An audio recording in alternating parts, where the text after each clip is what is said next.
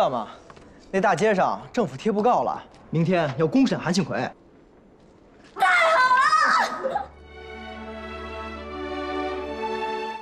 感谢政府，感谢共产党。我们共产党是穷人的党，是老百姓的党。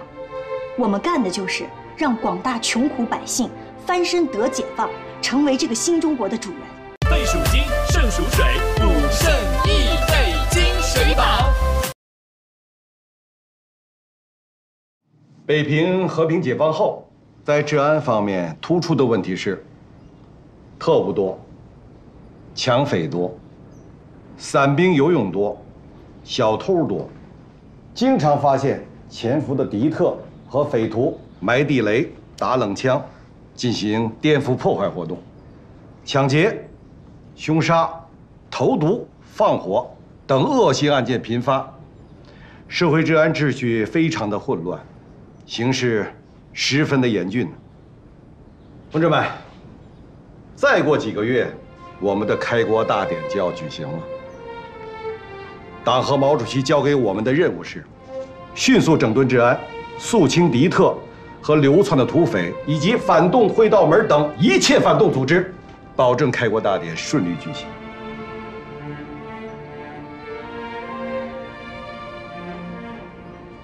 我知道，进京城，我们是两眼一摸黑，工作很难展开。但是你们要记住，人民群众就是我们坚强的后盾。我们要发动广大的人民群众投入到革命的洪流当中，让人民群众的汪洋大海去湮灭一切反动派。水能载舟，只要发动群众，我们的新中国一定能够真正的站起来。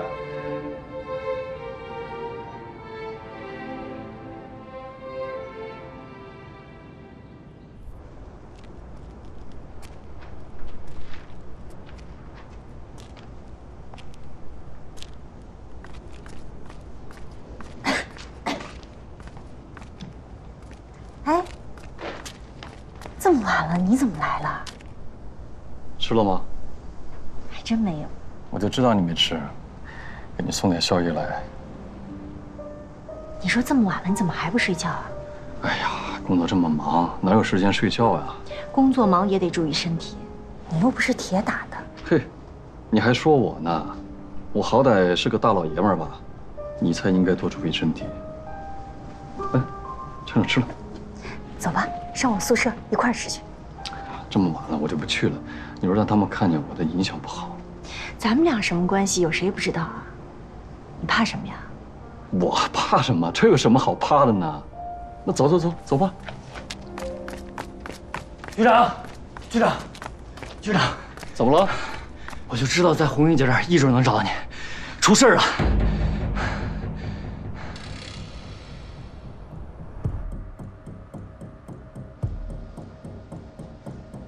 什么时候死的？据当班的护士反映，吃晚饭的时候他还好好的，夜里给他换药的时候他就死了。怎么死的？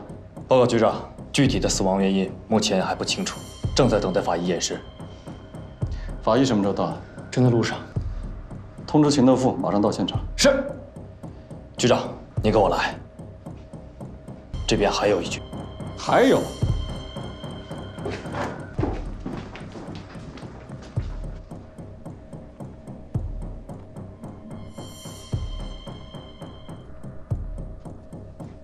轮椅从楼梯上滑了下去，这位伤员撞到了头，流血过多，现在已经死了。怎么回事？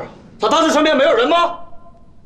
我也不知道啊。我们这个医院被解放军征用作伤员医院，天津战场、围城战役所有的伤员都到我们这里来医治，我们人手本来就不够，实在是看不过来。这些军人都是在战斗中受的伤，是我们的英雄。没有死在战场上，死在医院里，你让我怎么向他们部队、父母、战友交代？查，严查！坐轮椅摔死的那个伤员，肯定是被人推下去的。我觉得你的结论有点太武断了吧？哎，有没有可能他自己不慎摔下去的？如果是他自己不小心摔下去的，那病房里死的那个伤员呢？他的伤情很严重，有可能是心脏病突发，或者引起了别的急症。哎呀，有很多原因都能导致死亡的。行了行了，别争了，等尸检报告吧。报告，进。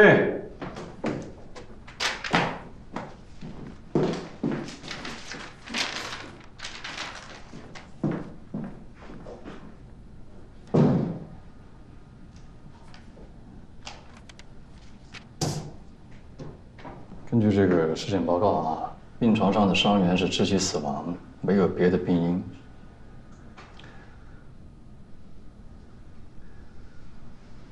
那现在可以很确定他是被闷死的，也就是说，咱们医院里有潜伏的特务在做暗杀活动。不会吧？我们这个医院被军队征用以后就进行了军事管制。到处都是解放军站岗，外人不可能进来，而且这里全都是部队官兵，也没有接触过外来的病人。那特务从哪里来呢？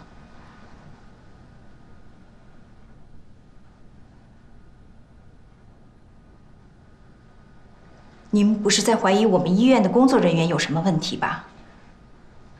不排除这种可能性哦。如果要有特务暗杀的话，我们有个问题要向领导汇报一下。你说。前2天也死了一个伤员，由于没有检查出任何问题，我们就当作正常死亡来处理了。尸体在哪儿？等着死者家属从外地赶来验尸，所以尸体现在还在太平间。马上做尸检。我穿弦姐是为了给他娘治病，才把自己卖到这儿的。他已经给你们赚不少钱了，你凭什么让他弟都不让见啊？凭什么？就凭他是我的人，我说让见才能见，我说不让见就不能见。这是新社会，老百姓们当家做主。你们再不让见，是不是？我叫政府来收拾你们！哎呦，哎，这小丫头片子，你还知道政府呢你？啊，老娘开门做生意，政府来了也管不着我。你再给我说一遍，怎么着？再说政府管不了你。说完了，你怎么着吧？你这，啊，你们赶紧的把春雨姐给我叫出来！我们要见春儿姐。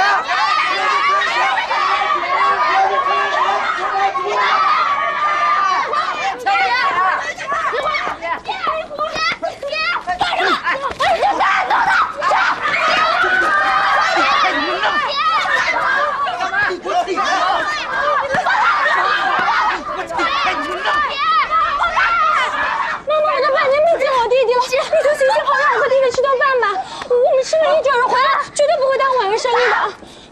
我这就会回来。姐，你别。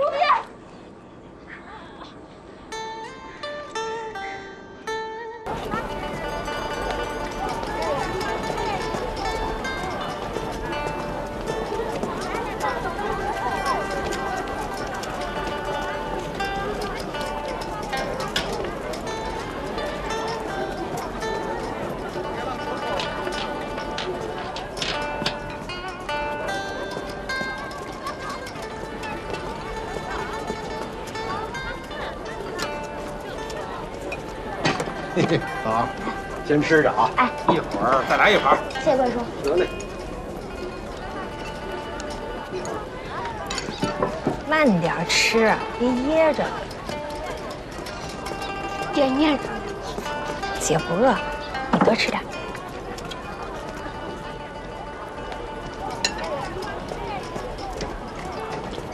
要不？没见你姐了，你不跟你姐多说点话，光顾着吃。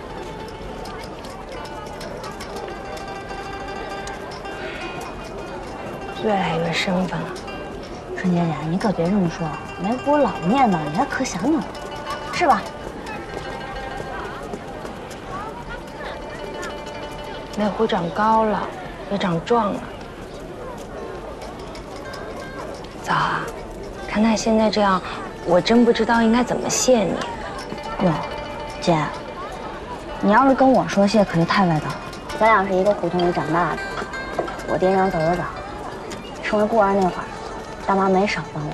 大妈生病，女的给她筹钱，没办法才去那个店儿。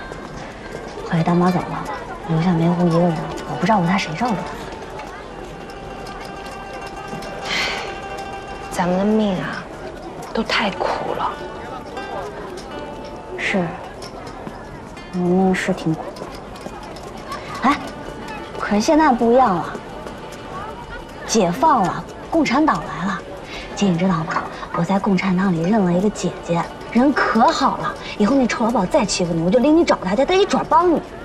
那可好。哎，你也吃啊，你也吃点。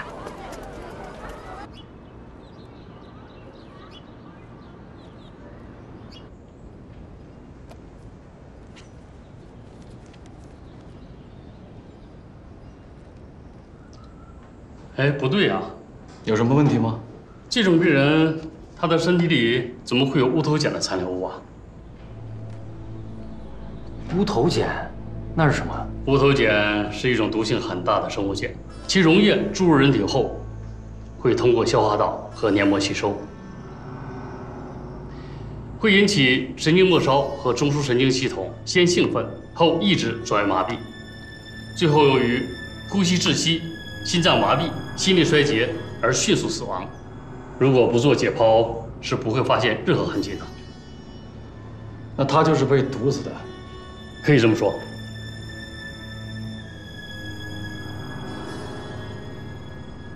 千院长，现在已经可以确定，这几名伤员是被特务暗杀的。我们现在要对医院的所有工作人员进行一个排查，找出这个凶手。但是，这个事情是一个绝密，仅限于我们屋里的几个人知道，包括这个排查，也要秘密进行，绝对不能打草惊蛇。明白。我看看。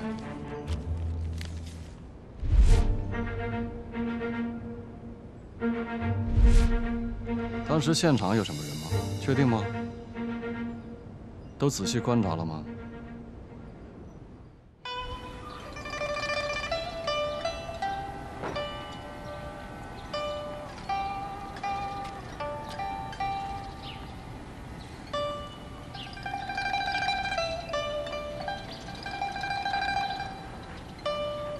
婶儿，在家吗？小兰，小兰妹妹，这大上午的都干嘛去了？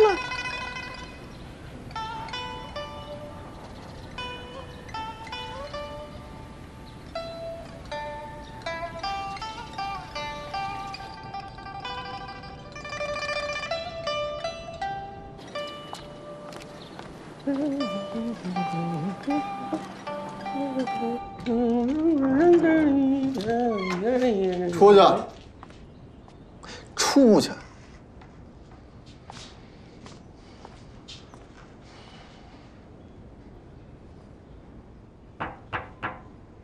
我可敲门了啊！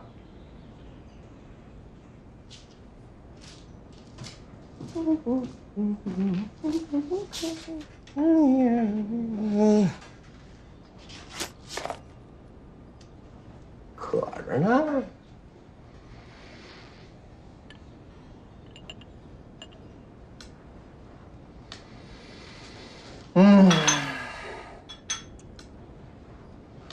我说索爷，您这祖上可是地地道道的正蓝旗，那是书香门第、官宦世家，怎么到了您这儿就一点规矩都不讲啊？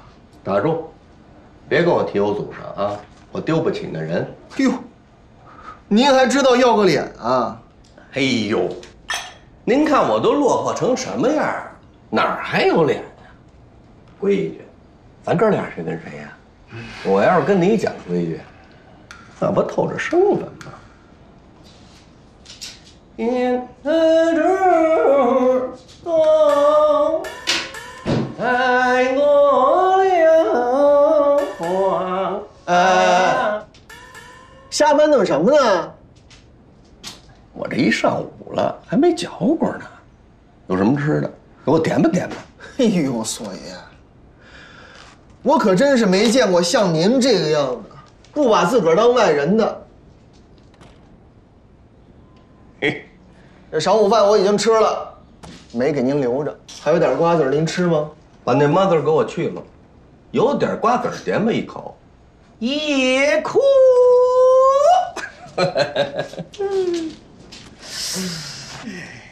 至发电时止，我东路各军以大部渡过南岸，余部23日可以渡完。此处敌军抵抗较为顽强，然在21日下午至22日下午的整天激战中，我军已歼灭及击溃一切抵抗之敌，占领扬中、镇江、江阴诸县的广大地区，并控制江阴要塞，封锁长江。不是老滕啊，你说这国民党也忒不禁打了，这才几天呀，这苍天天险就完了。百万雄师过大江，势如破竹。索爷，这过些日子南京就要解放喽。这共产党也忒厉害了。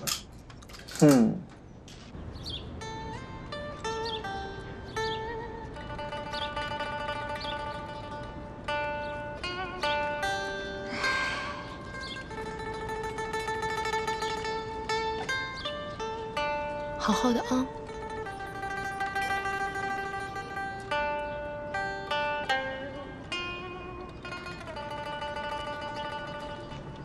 姐，哇，姐，春娇姐，你还是赶紧回去吧，要不然您仇老宝又该欺负你了。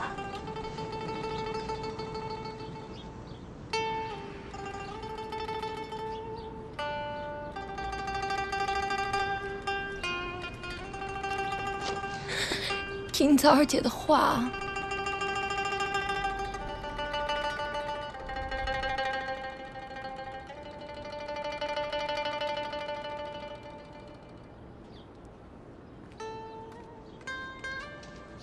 跟姐说再见。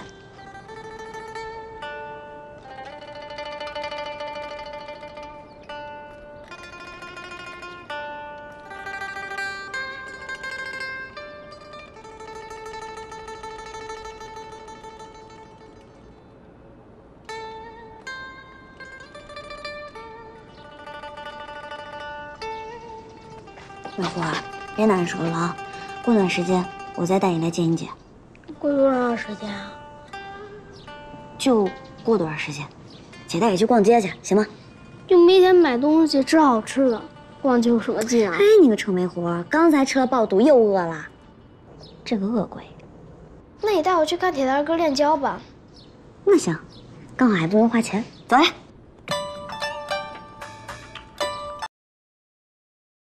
治嗓皇氏响声丸，固嗓皇氏响声含片，皇氏响声带您进入正片内容。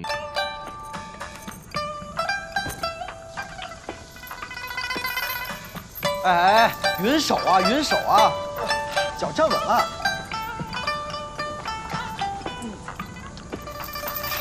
再来，再来，再来，再来，少修大领儿。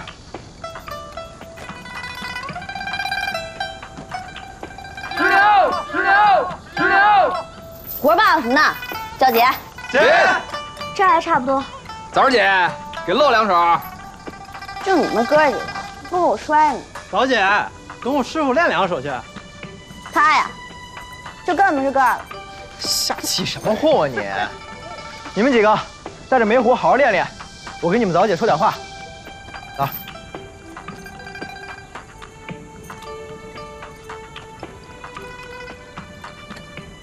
枣儿，几天不见，忙什么呢？忙什么？忙正事。哟，您能有什么正事啊？臭觉得瞧不起人是不是？我告诉你啊，现在红衣姐接政府，正在大力发展群众积极分子，为政府办事儿呢。嗯，是啊，那些留下来的保家长确实没法用，是该换换人了。不是我说这话，你没听明白啊？明白什么呀？铁蛋儿，你这么大小伙子，每天就练拳摔跤的，不干点正经事儿啊？传道授业教好徒弟，这就是正事儿啊！怎么说你啊？你有这么好的身手，你就应该像岳飞那样精忠报国。你的意思是，想让我给共产党做事儿？这你听出来？我跟你说，铁蛋，共产党为我报了杀父之仇，而且这几天我每天都跟着红英姐，我看这些人啊，真的是在为老百姓做实事儿呢。所以我决定了，我要加入他们，当积极分子。不光是我啊，你也得加入。嫂啊，你把这事想得太容易了。这共产党说加入就能加入啊？那不是个人就能收的。甭管他收不收，反正我得争取一下。你倒是争取了，你成天跟着人家红姐屁股后面转，人家收你了吗？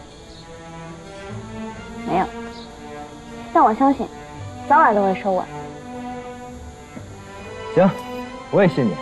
那这么着，等你入了党，你再来发展我啊。嘿，还真能行，就这么着。哼。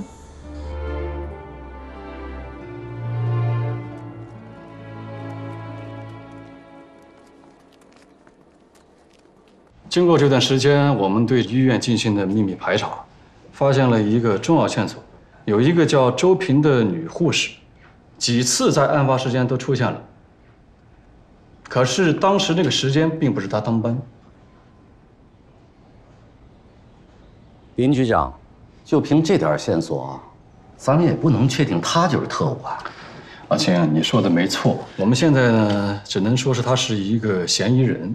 目前我们要做的有2点：一，红英啊，哎，据我们调查，这个周平就住在你们管片的胡同，你们街政府要帮我们提供这个入伙调查有关周平的所有详细资料。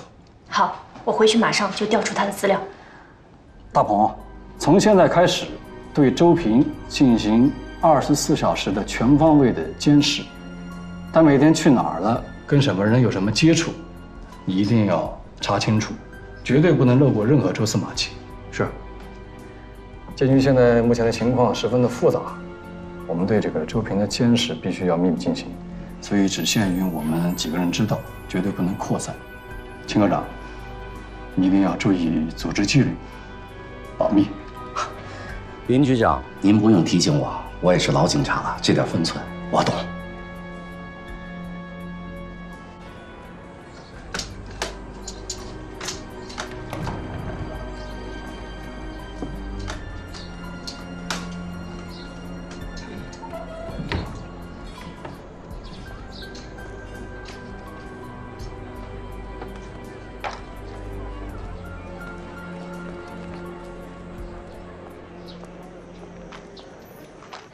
这是周平所有的户籍资料。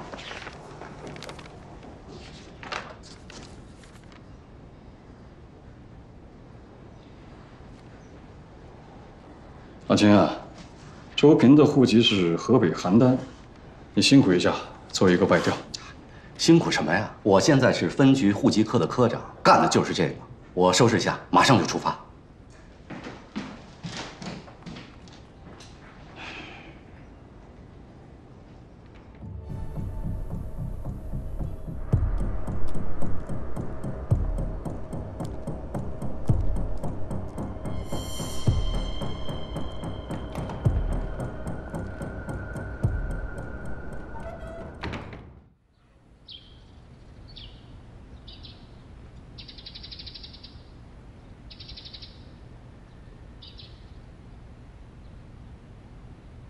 局长，跟了周平小半个月，并没有发现什么异常。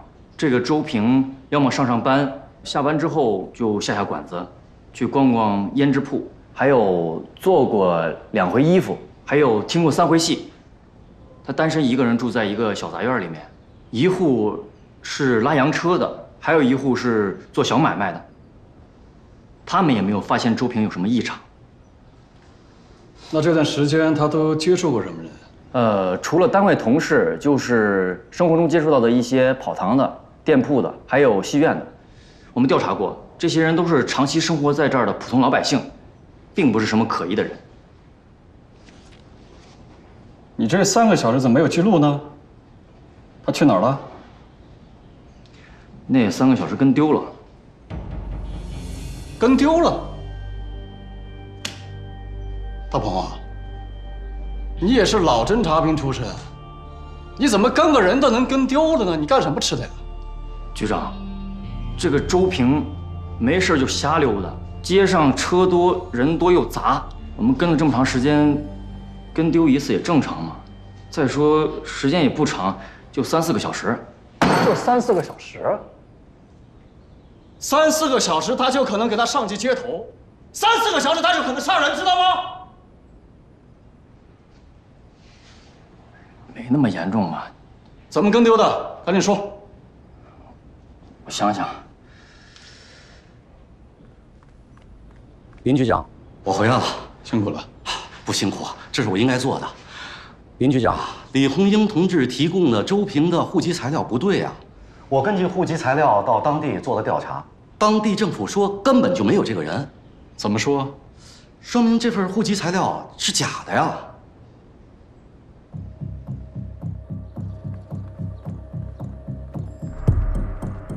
这么大的一个特务杀人案，上级严令我们要限期破案。现在小半个月快过去了，一点线索都没有，连这个户籍资料都是假的。你说你们这工作是怎么做的呀？哎，我说林真，你别冲我们发火呀！户籍调查是你们派出所和我们街政府一块儿进行的，要说有责任，那也不是我们街政府一方的责任。再说了，调查的时候，周平他自己就是这么说的，我们根据他提供的材料做出登记，他不说实话，我们也不知道真假。行了，行了，行了，现在不是推卸责任的时候。这样，红英，你亲自带着人走访周平周围的邻居，再做一个详细的调查。但是你记住啊，千万别惊动周平。我们警察的这个目标太大了，所以这个事儿呢，交给你们街政府。好，这事儿就交给我们了。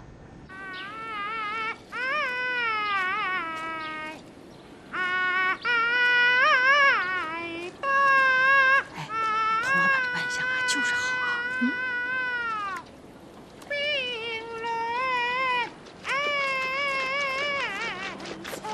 小兰，你这成天在家帮你妈干活，不让私塾了。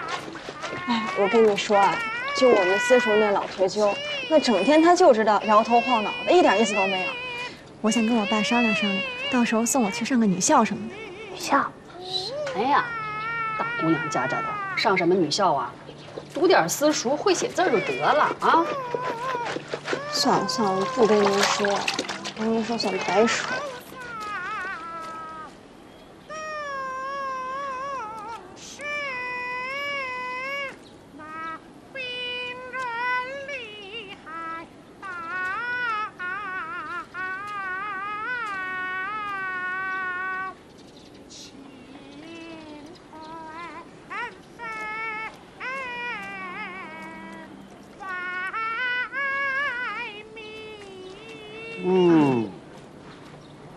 够味儿。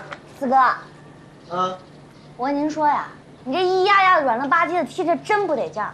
你来一个那个什么，梁红玉、擂鼓、战金山，这个听着才爽。你来一个这个。好嘛！哎，佟老板，您可千万别听这臭丫头，她懂什么戏？买一棒槌。这个贵妃醉酒，那是佟老板的拿手戏，正宗的二黄小开门。梁红玉、擂鼓、战金山，那得听尚老板的。再说了，佟老板的本宫是青衣呀，战金山那是刀马旦的活儿，他不是一个门的，懂吗你？上演。哎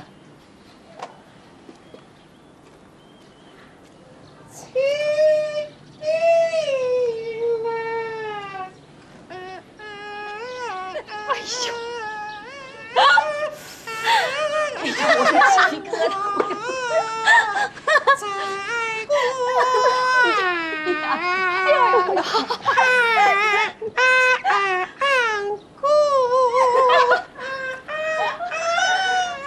打打住吧，打住吧，得了！哎呦，您这荒腔走板，别把我给带跑喽！咱不能告。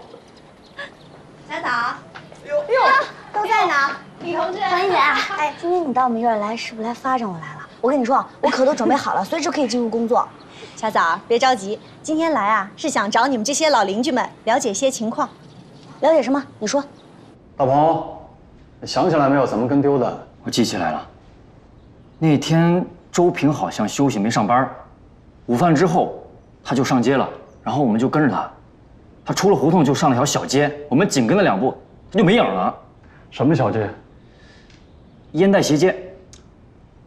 哦，林局长，这条街我知道，两边都是商铺，是咱们这片啊非常热闹的闹市街。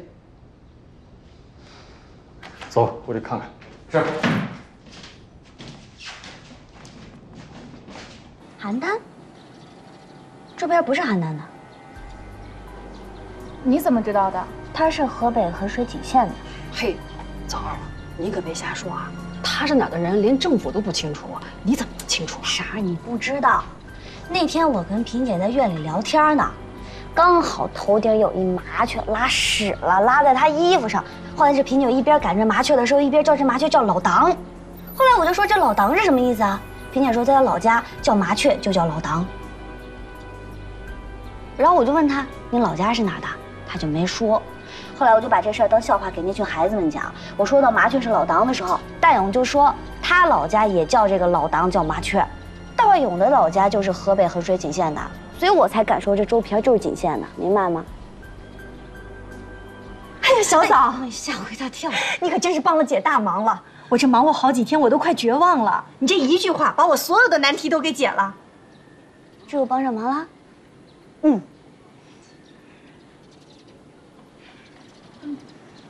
姐，哎，我还能帮上你好多忙呢，你赶紧发展发展我行吗？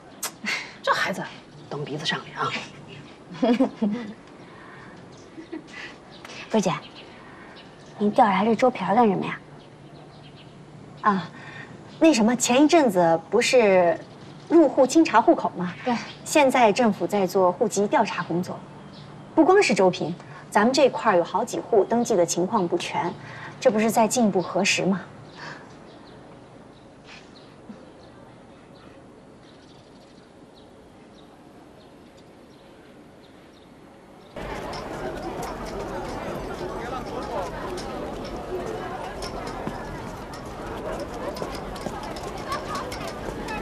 局长，这么多家店，我哪知道他去哪一家啊？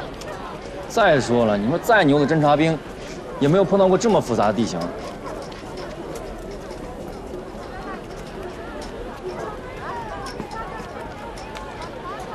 大鹏，我问你啊，他拐进这条街以后，你一直守着他没有？我一直守着呢，他就再也没有出现过。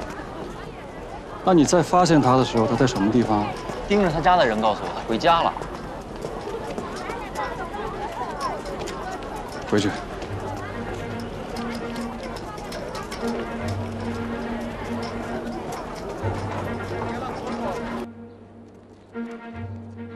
田枣提供的这个情况啊，十分重要。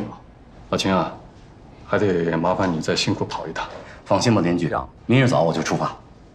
另外，根据大鹏对这个周平进行的秘密监视，我们现在虽然不能确定周平就是特务，但他肯定是有嫌疑的。尤其是他这个神秘失踪的3个小时，所以我有一个大胆的设想，在这个烟袋斜街各个店铺里头，肯定有他的联络点，有可能是他的上线，也有可能是他的接应者，掩护他脱离我们的视线。林局长，您是说这些店铺里有密道或者后门之类的？这周平从那里离开，又到了另一个地方？这是肯定的。否则他肯定是从哪个店铺进去，再从哪个店铺出来。我们一直守着他呢，结果再看见他的时候，他已经到家了。所以我觉得我们现在有必要对这个店铺进行一个秘密的排查，一是看看这个店铺里头有没有可疑的人，二是看看这个各个店铺里头有没有密道或者后门之类。可这么大动静，挨家挨户的查，你不怕打草惊蛇？所以我们现在得想一个正当的理由啊。林局长，要是按您这么说的话，我觉得消防排查防火防患，这个理由啊最正当。哎，老秦，你这个主意不错啊。就这么办，以消防的名义对这个烟袋斜街各个店铺进行防火安全大检查。大鹏，你派人去消防队，让他们派人，你们以他们的身份对这个店铺进行防火大检查，明天就行动。是。另外，红英啊，你们街政府再帮我们调阅一下户籍资料，查一查店铺老板的身份背景，看一看他们有没有可疑的人。好。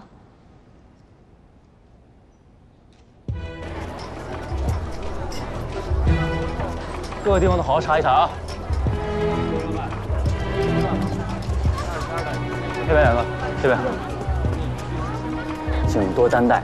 理解。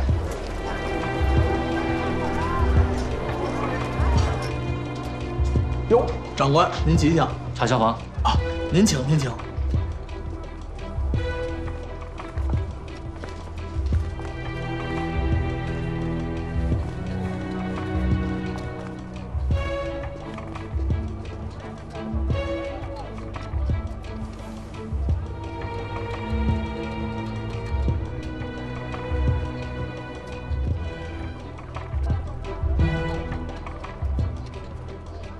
注意点，这儿东西金贵，喝了碰了，咱们可都赔不起，手头都轻点。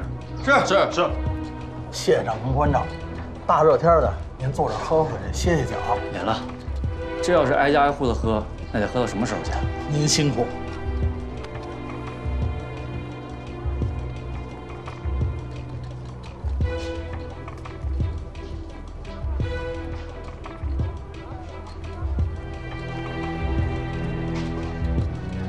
老板，麻烦了。得，您辛苦。走，兄弟们，下一家。长官慢走。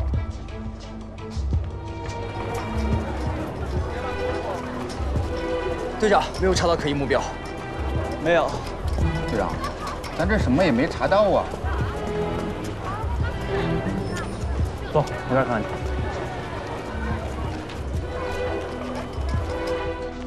哎呦，老总，辛苦了啊！辛苦了。辛苦什么呀？命苦。你说这大热天的吧，我们还得给你们这些做买卖的忙活。哎，天干物燥啊，容易引起火灾。理解。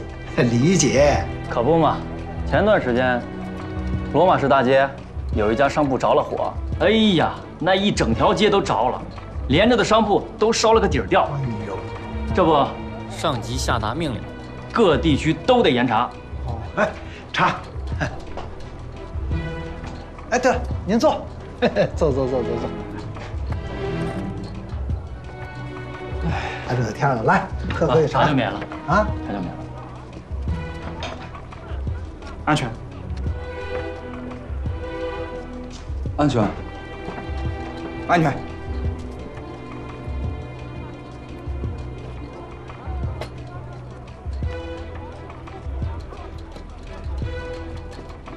哟，老板，您这挺全呀，西服、大褂、旗袍，应有尽有。是，哎，长官，这呀，您不能动。怎么了？这有什么不能碰的？啊，这个是我们给主顾啊量身定做的，用的都是上好的衣料，金贵的很呐。您要是给弄脏了，你说我们怎么跟人家主顾交代啊？至于吗，老板？不就几件衣服吗？我倒要看看有什么可金贵的。这。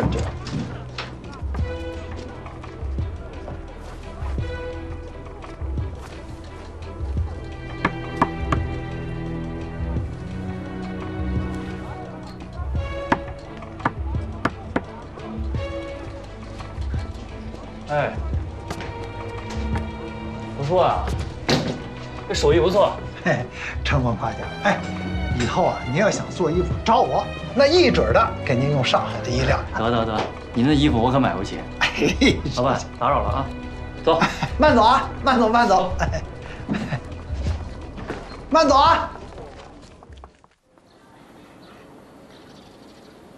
我们排查了几天，所有的店铺都查了一遍，没有发现什么线索。特务呢很狡猾，线索没那么容易被发现。你就跟我说说哪家店不可疑吧？要说可疑，就是那家成衣铺。怎么可疑了？那家成衣铺有一面墙，都是挂满衣服的玻璃柜。这有什么可疑的呀？成衣铺有挂衣柜不是很正常吗？但是那个柜子太大了，里边挂的都是各式各样的高档服饰。我查的时候，老板拦着不让查，说是都是主顾定做的衣服，怕我弄脏了。但是我守了好几天，发现根本就没有人过来取衣服。给主顾定制的衣服，主顾为什么不去取呢？我也觉得可疑啊，真有点邪门啊！那个柜子我也查了，当时老板就在旁边盯着，时间还紧，没有查得太仔细，没发现什么线索。要不我再好好查查。在没有确定的情况下，不要去打草惊蛇。你跟我说说周平有什么异常吗？没有，他还是那套，上班、下班、下馆子、听戏。他去那个烟袋斜街没有？没有。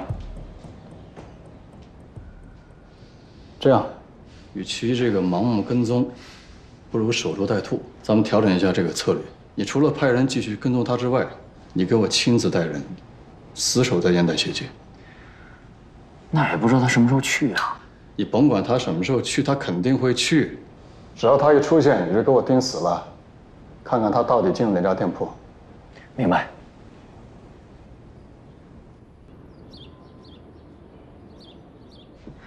欢英姐，你看我上回还帮上你忙了是吧？我是不是还挺有用的？嗯，我这么有用，要不你再考虑考虑。小枣，我知道你想做街道积极分子啊，但是你现在年龄太小了，再过2年啊，我肯定把你安排进组织。我已经18了，我不小了。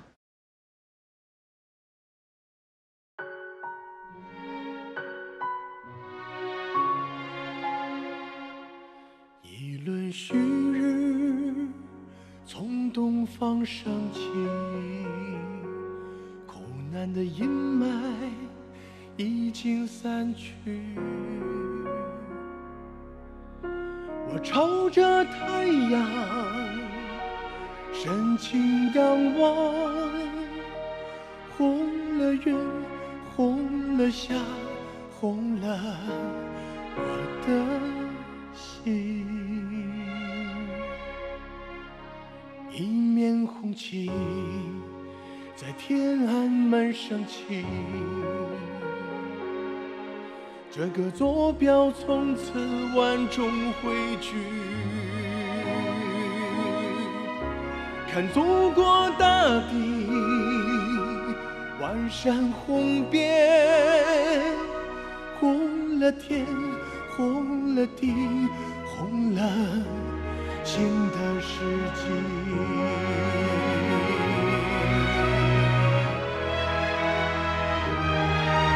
我亲爱的祖国，我心中的母亲，你让我停止了脊梁，你的哭，你的笑，连着我的呼吸。我亲爱的祖国，我心中的母亲，我要让你更加美好。你的情，你的爱，让我始终如一。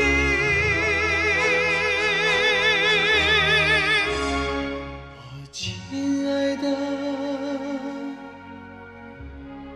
祖国。